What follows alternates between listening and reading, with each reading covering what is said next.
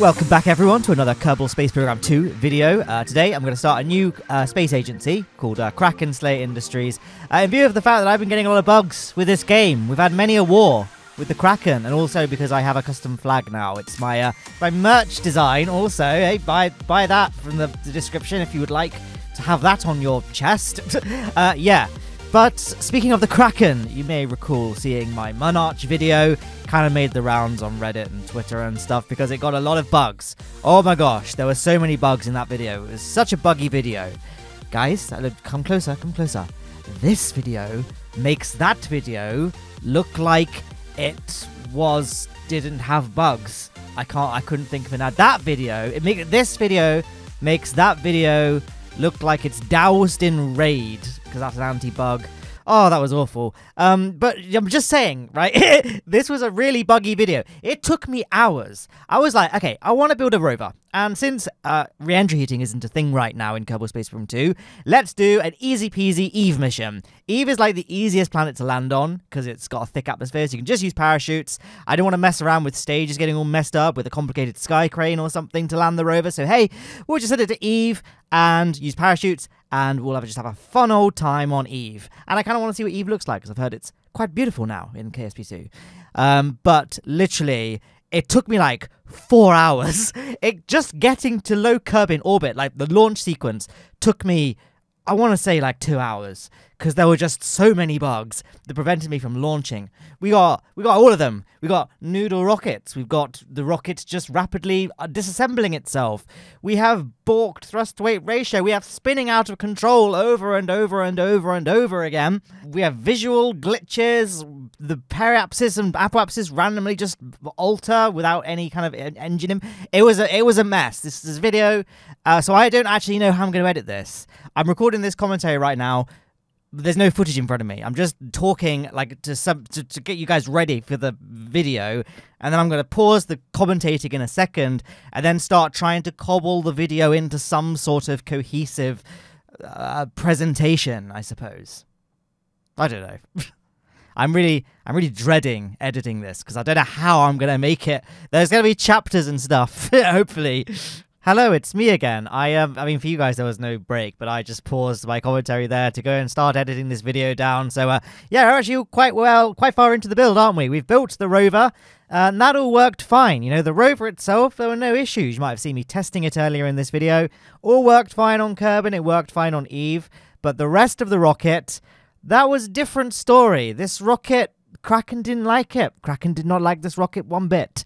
The first source of Kraken attacks, you can see me trying to build here. It's the fairing. I hate the fairing system in KSP 2. I feel like the collision detection of the parts is like way too big. So you need to have a massive gap between the fairing edge and whatever payload you've got. And it was just KSP 1, it was fine. Like drawing the fairing by clicking. I don't think there was anything wrong with that. I just feel like now they're more difficult to build and they take longer to build. And I have a real tough time getting them to close off properly. You might have seen at the top of this rocket, it's like really spiky, that fairing. Because by having it be anything other than a spike shape, it just wouldn't seal the fairing. I don't know if maybe I'm just dumb and I don't know that where the button is that lets you close the fairing off. So if anyone actually knows and said, actually, Matt, you need to press H on the keyboard or something, I'm like, oh, thank you. So I always read the comments. I'm learning the game along with you guys. So here we are, finishing off this rocket. Now the thrust rate ratio is not great, but it's higher than 1. So what I'm saying is, right, this would work fine in KSP 1. I actually have way more rocket here than I need, and that's because we can't see what our orbital line is when entering another planet or moon sphere of influence, so I know my capture around Eve is going to be super inefficient, so I just brought loads and loads of Delta V with me. And yeah, here we are on the launch pad, ready to launch this for the first, but not the only time. Yeah, not the fastest thing in the world, getting off the launch pad. It's not helped by the low frame rate of the game. I'm going to speed the footage up to 4 times faster than real-time speed now, just so we can get things moving along. And you can see kind of the way in which this rocket continually went wrong. Now, is it just me? Or is, like, the atmosphere super-duper soupy and super-duper draggy in KSP 2? I feel like a rocket like this wouldn't need those tail fins in KSP 1. But in KSP 2 now, all of my rockets have tail fins because they always flip. There is just so much drag in the atmosphere, and that's not helped by the fact that the rockets are really bendy. And that was usually the reason for this rocket to flip over, is that the top bit bends backwards, and there we go, just flipped over. So we can do ahead and revert. Here we are in the vehicle assembly building, just making those tail fins way, way, way bigger to help us stay on course. Let's try that rocket launch one more time. And off we go, our second launch attempt. This time I'm going to go straight up. I think going forward I'm going to start my gravity turns a little bit later on than I normally do, just to help get us out of the thickest part of the atmosphere as fast as possible, because it's the thick lower parts, that's where all the drag is located, so that's the part of the atmosphere where you're most likely to flip over. So I thought, let's just go straight up, and then maybe like 2 to 3 kilometers, then we start our gravity turn, but do a very, very steady and slow gravity turn. Have a look at that fairing. You can see the top part of the rocket is really, really wobbling around, and yeah, it was making things very difficult to control, basically, because the rocket was kind of bending against the air resistance. You can see how shaky it is. I think it wasn't really getting along with the gimbal of that mammoth engine, but we are nonetheless making reasonably good progress. We've not actually flipped over or anything. I'm managing to hold the prograde marker reasonably well. We're going to sort of sit at around this sort of angle of attack now until the first stage runs out of fuel and we can detach it and get on to deploying the second stage. I'm laughing to myself now because this brought me into a whole new circle of hell trying to fly the second stage. Here we go, let's try. So yeah, we had, of course, the first stage, the fins fall off, and now we're going to start flying the second stage. As you can see, the camera completely messed up. I'm not sure what happened. It wasn't following the second stage. Let's just do a quick load. I quick load now, quick save all the time in anticipation for these bugs that KSP2 has. So I'm like, okay, the camera is still not following the second stage. So I wasn't quite sure. So let's try switching to it in the tracking station. See if that fixed it, but it didn't fix it. And no matter what I did, I tried making a quick... what I've done here was I made a quick save after separation, then tried quick loading that to see if that centered the camera, and it didn't. And before anyone asks, I did try pressing the home button on the keyboard. Sometimes if your camera messes up in KSP2, you press home on the keyboard and that recenters the camera. But it wasn't. And now I've got this other glitch where the rocket just won't stop spinning out of control. I've had a lot of comments people saying that, like, oh yeah, in KSP2, you don't need reaction wheels, you need monopropellant, that's the thing. No, this is not that, because this rocket does handle fine with the reaction wheels. This is a glitch, and I have this a lot now, where rockets will just randomly just start spinning on the spot. The only way you can stop them is to just initiate some like non-physics time warp or quick save, quick load. I can't initiate non-physics time warp because I'm currently in an atmosphere. So the best I could do was try and just raise my apoapsis to a fairly high height so that when I get into space, I can kill the spin by initiating time warp and then circularizing it be fine. But as you can see, look at what I'm working with here. I can't even see my rocket. The camera will not center on it at all. Oh, the pause bug is back as well. That's fun. So, yeah, I have no idea what was causing this. It was super frustrating. Literally, I put all my recorded footage on my video editing timeline, and I had a look. And the sum total of time it took me to get to so eventually, guys, I did manage it in the end. I was so close to just saying, right, you guys can see the Delta V. You can see this isn't my fault. I'm just going to edit my save file so that this thing is now just in orbit, because of course there's no cheat menu now. So I'm going to just edit this into orbit, and we can just assume that the rocket clearly was capable of delivering this payload to space. It was just the Kraken. But I was like, you know what? No, we're not going to let the Kraken win.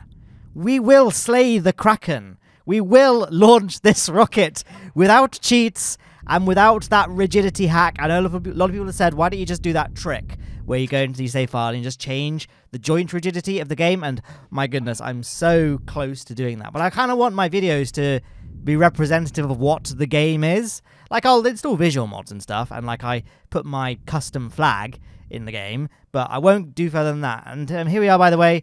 So close, right? So close, yet so very far away. I'm going down to my periapsis now.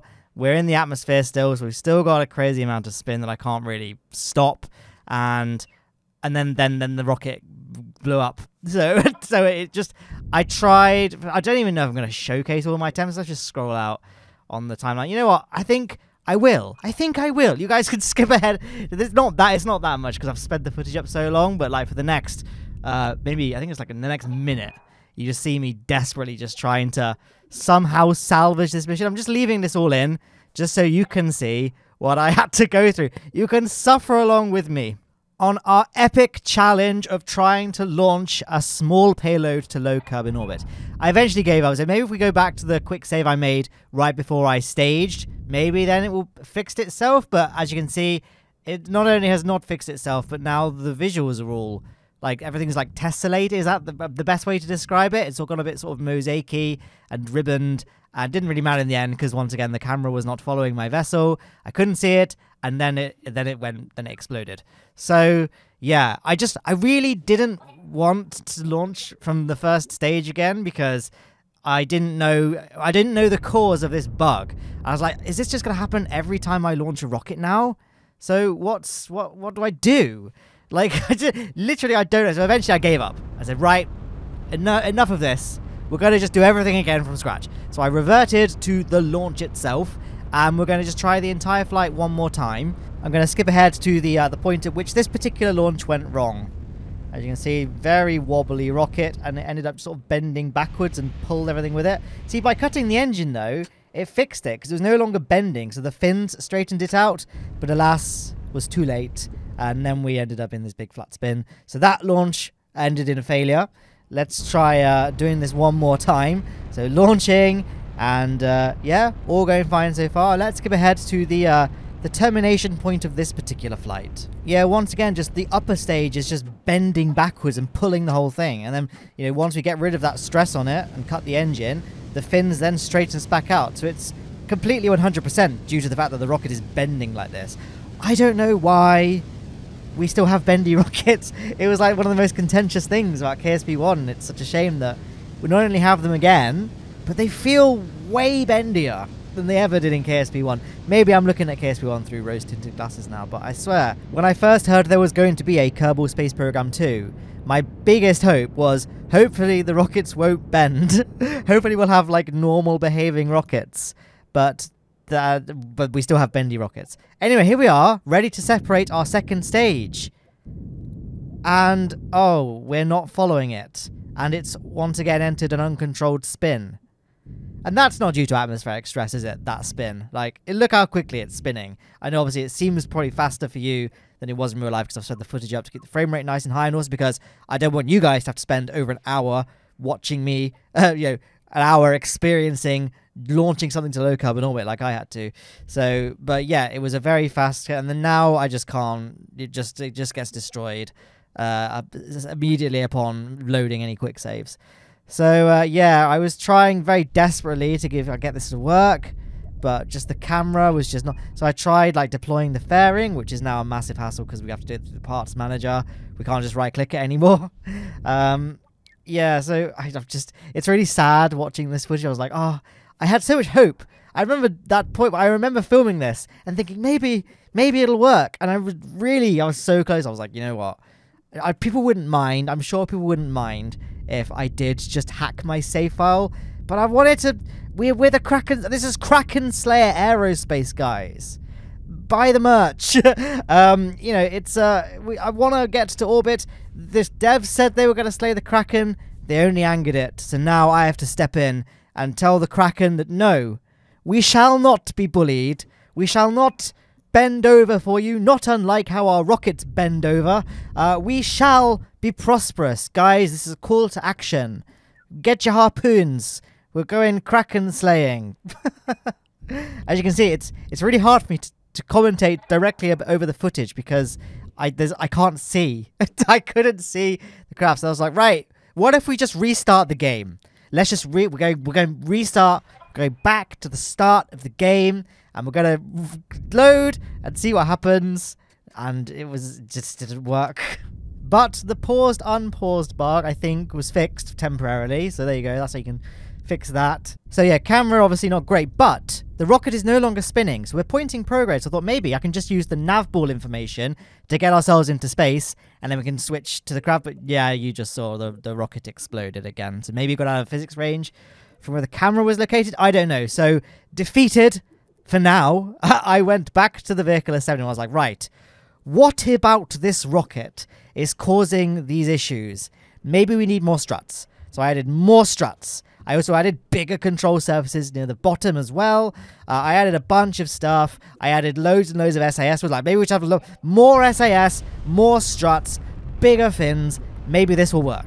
I also got rid of the fairings. I'm like, maybe the fairing is like bashing into the payload and causing weird things to happen. So this is the new iteration of the simple, quick and easy, I thought, mission to send a rover to Eve. And oh, that's you can definitely see the wobbliness now we've not got a fairing covering up that upper stage.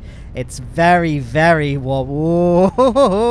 It's a noodly old rocket. It's quite fun, I think, to watch. It's fun for me now because the mission ended up working. I haven't actually clickbaited you guys. This mission will succeed. It will succeed, but for now, this is like I'm just watching the wobbliness. Why did they think this would be a good idea to have this level of joint rigidity? Yeah, and there's the flip there. But once again, once we cut the engine, the bend goes away, and then the rocket just fixes itself. So I designed an aerodynamically sound rocket here. Oh yeah, and also the UI is bugged. The fairing build tool is there. That's going to be in the video for a little while. I will get rid of that. Eventually I just Alt F4'd and rebooted the game and that got rid of that. But yeah, another little quirky bug. And oof, this rocket was just so... Look at that, bending over backwards. I'm just going to cut it there because this rocket, unsurprisingly, did not make it into orbit. So here we are in the VAB. I first of all got rid of all the extra SAS wheels I added and instead started to just strut this thing to high heaven. Struts everywhere. More struts. Struts everywhere. Struts are love. Struts are life, guys, in KSP2. You just want to strut everything. You want to go crazy. Once you think you've added too many struts, you're about 50% of the way there. So I added loads and loads of struts, especially connecting the rover to the upper stage to hopefully try and get rid of that bend. That was what was causing, I think, a lot of the issues. I don't know what was happening with the camera bug. I was still like, imagine put yourself where I am right now. And again, I couldn't close the fairing without having a massive point. But at this point, I just didn't care. I also was sick of launching this thing at such a low speed because the frame rate was bad and the thrust rate ratio wasn't as good. So there we are. We got more boosters. We got more struts. I forgot to check my staging. The fairing, for some reason, was in the first stage. So I had to go back and fix that. But here we are on the launch pad, and I can tell you guys right now, this will be the final launch. This is the one that gets us to Eve. Mwah. Soak up that sound design. For all of the bugs and the Kraken attacks, the sound design in this game is top-notch. I do like just enjoy sitting there listening to the sounds of those rocket engines.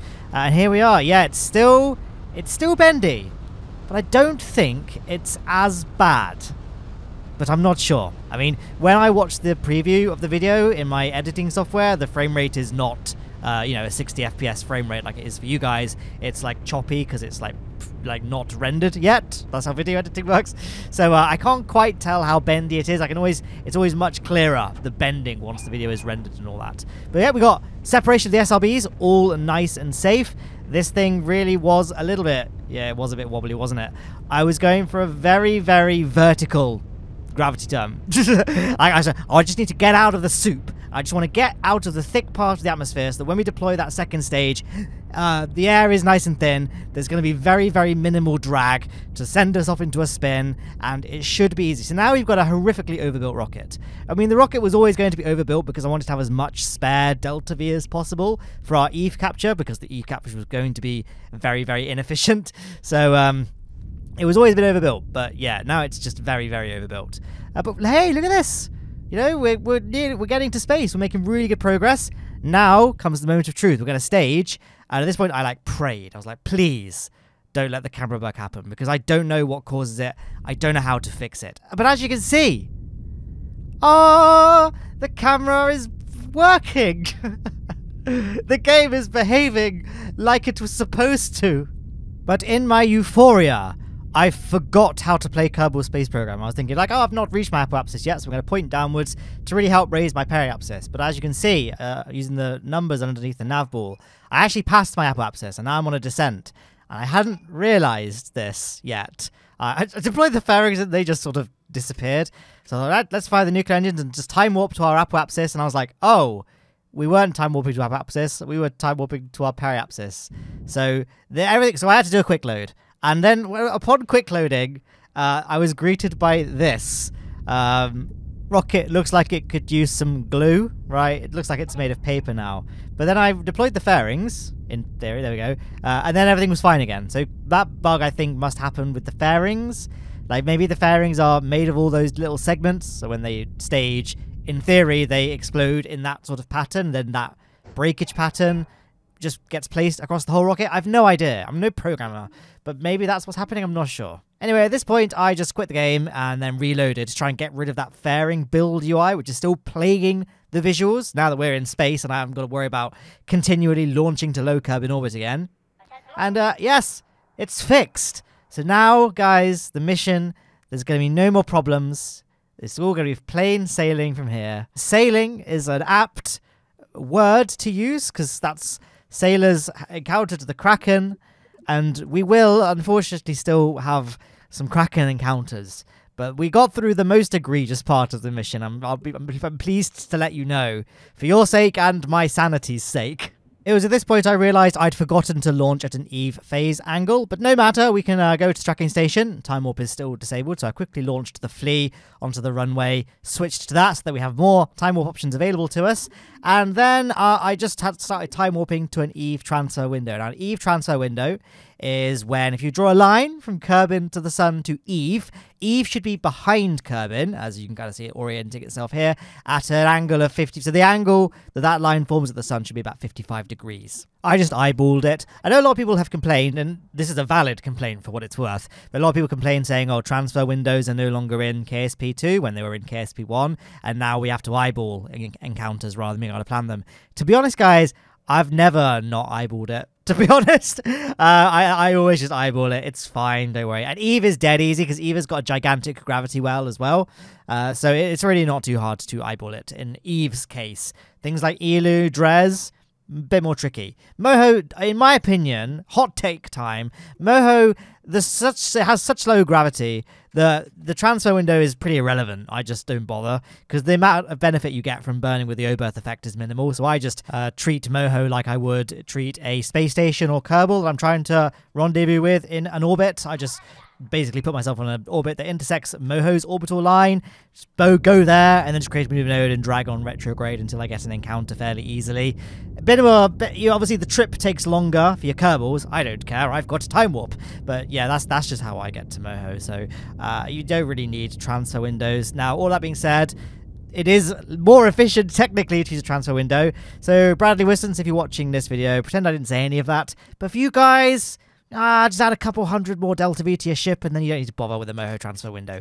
Anyway, you do need to bother with an Eve transfer window, so that's why I've burned without a transfer window to Eve. Now we're going to perform our mid-course correction burn, because much like Minmus, Eve is at a tilted orbit relative to Kerbal. So I'm just setting up a mid-course correction burn to change our inclination so we can get an Eve encounter. What kind of Eve encounter do we get? Don't know, because the map screen still doesn't show your orbital path past a planet or moon that's in a different sphere of influence, which is always, because it's a different planet or moon. So I had no idea what my path past Eve was going to be. So we're just going to have to accept we're going to have a really inefficient capture. I'll probably be capturing in high Eve orbit, which is not where you want to do your capture burn, ideally. You want to be kind of close to the planet to maximize use of the O-berth effect, but I couldn't, and I didn't really want to have to sit there just randomly quick saving and quick loading until I kind of lucked my way through it. So that's why I've got so much Delta V on this craft. You know, because technically, I could at this point just get myself on an Eve collision course from interplanetary space, because there's no re-entry heating that we have to worry about. So we could just literally just go for just slam straight into Eve, which is what I'll be doing later on in this video. But alas, I couldn't. So I needed to have, 1,500 meters per second of Delta V to perform our circularization and try and aim ourselves somewhere other than Eve's oceans, which was a task and a half. But we'll get to that later on. First of all, here we are just getting our approaching Eve. Here we are. What sort of encounter do we have? A horrible one! Yay! So we have to do a circularization and then do this. Look how expensive this burn's going to be. But whatever, we've got the fuel budget for it, so let's just time warp over to that maneuver node. Sorry, maneuver plan. I'm still trying to correct my lingo there. And execute, basically. So there's Eve, by the way. So we can see it. It's definitely I'm liking it from a distance. It's looking very nice. I mean, stock Eve in KSP1 definitely leaves a lot to be desired because it's meant to be the equivalent of Venus, but it's got no clouds, so you can just see the surface, which, as it turns out, can be advantageous. Yeah, here, this is a bug, by the way. I can't cut the throttle when I'm time warping, even when it's physics time warp, so the craft can still burn its engines, but I have to drop down to 1 time warp. I can't stop the throttle when the game is paused, which I think must be a bug. But yeah, Eve's clouds. It sort of turned landing on Eve into RNG. Because there's no way for you to see the surface. There's no way that I can find to see what biome you're over when you're in orbit above Eve. So there's literally no way of being able to tell if you're going to land on the land or in the ocean. And most of my attempts, I landed in the ocean. So I'm going to show a little montage of me attempting to land this rover, and it just kept splashing down rather than landing on land. So that was super frustrating because the whole descent process takes ages. Like, it was about 5 minutes for each attempt. So it was incredibly frustrating not knowing if my landing attempt was going to work because I couldn't see below the clouds, and it takes ages to descend below the cloud layer and have a look at what's underneath you. Super annoying. Actually, whilst I'm watching that back, I'm going to not show you all of my attempts because what I ended up doing, because it took so long, was I just switched between altitude above the ground, altitude above sea level, and if the two numbers were the same, I knew I was above the water. So that was how I just ended up being able to quickly check. But it was still a very janky solution. So we're fast forwarding now to the final entry attempt. So yeah, future suggestion for an update to KSP2. I know there's quite a few things that probably need to be higher up the priority list, but maybe have some sort of toggle atmosphere, at least in like the tracking station. Because, I mean, we can see the surface of Venus, right? NASA's got X-ray photos. Not X-ray photos, radar-based photos. They're like simulated views, I think, based on radar scans. Anyway, something like this. This is a video game. Just make up some technology, I don't know. Call it the Lowne view. There you go. There. You can have that for free if you want. Hopefully the Kerbals can figure this out so we haven't got to just basically RNG our way down to the surface. Because it'd be nice to be able to choose where we land. Like, it'd be nice, ideally, to land this rover maybe along the coast. So I can drive along the coastline. You can see the water versus the land. But the sheer just randomness and luck-based aspect of picking a landing site, I didn't have the energy to do that. So I just aimed for a kind of a polar region, which is far more landmass than the equatorial region. So that's just an easy way of finding a landing site on Eve. It still did take a little while. It took a few attempts to re-enter somewhere which wasn't above water. But as you can see, we found a nice sort of mountainous region to test out the motors of this rover. But first of all, we need to actually perform the touchdown itself. So here we are, getting close to the ground. I'm going to drop us down to real-time speed, and we can watch this happen in real time.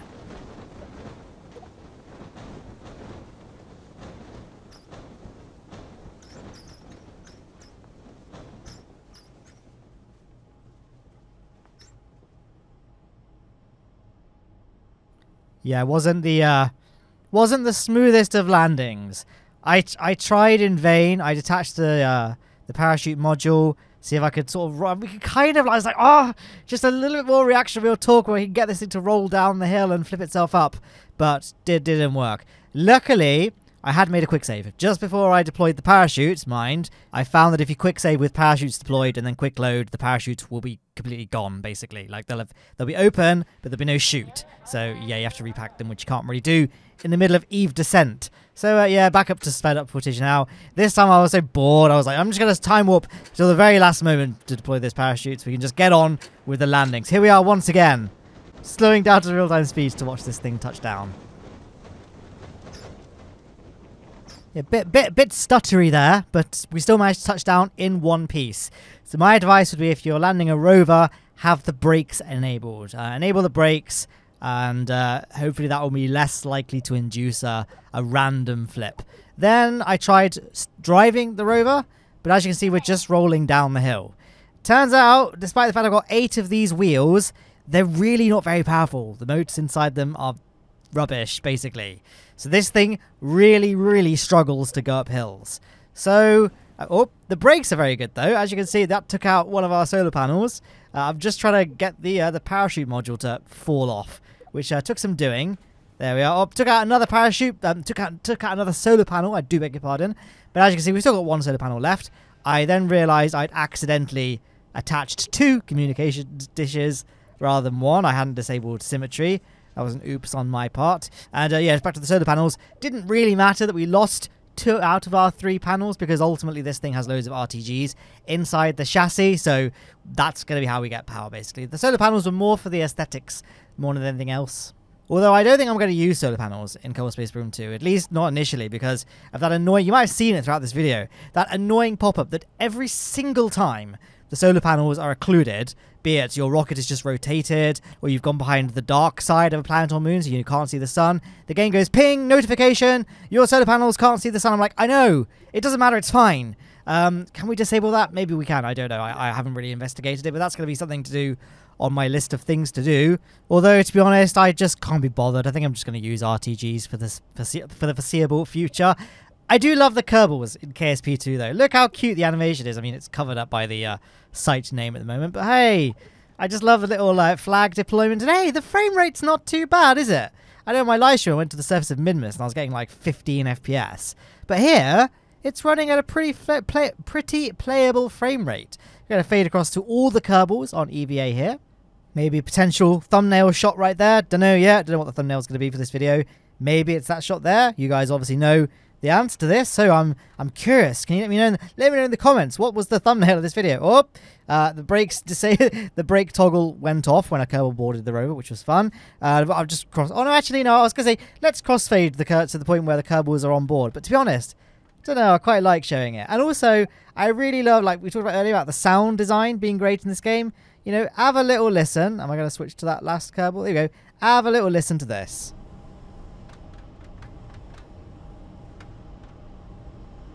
Oh, they make little footstep sounds on the ladder. And I think eventually they'll make footstep sounds on the ground as well. Because they do on Kerbin. So I think they're just going to continually add more sounds to the planets as they continue to work on the game.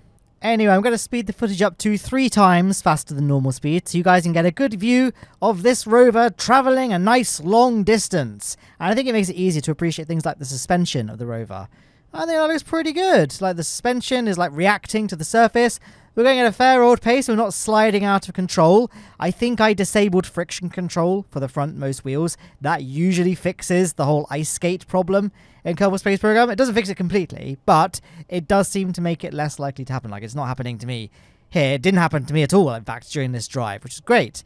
Here you can see, though, that, oh no, and it wasn't really steering for me very well. And then I realized that there is an auto-adjust steering option you can toggle, and now the front wheels steer, but they steer quite aggressively, so use that option with caution. Now it's just really struggling. I'm going to speed up the footage even more now, just because it really was not able to get up this hill, which is not good, in my opinion. Like, it's not a very heavy rover, right? We're supposed to be able to make mining trucks and stuff eventually. And the wheels, they just really, the motors inside them couldn't get them up this hill, which I don't think is a particularly steep hill, right? I'd say this looks fairly reasonable. So I definitely think the motors need some beefing up in Kerbal Space Program 2. Now, I don't know if there's a setting. Like, I tried changing the traction settings to see if that made a difference. I'm not sure if it really did. But either way, I think they need to be a bit more grippy, and the motors need to be able to get up hills steeper than this. Yeah, as you can see, we are now sliding backwards. I thought, okay, let's not bother going up this hill. Let's go this way. Slow the footage down to real-time speed now so you can see how well that went.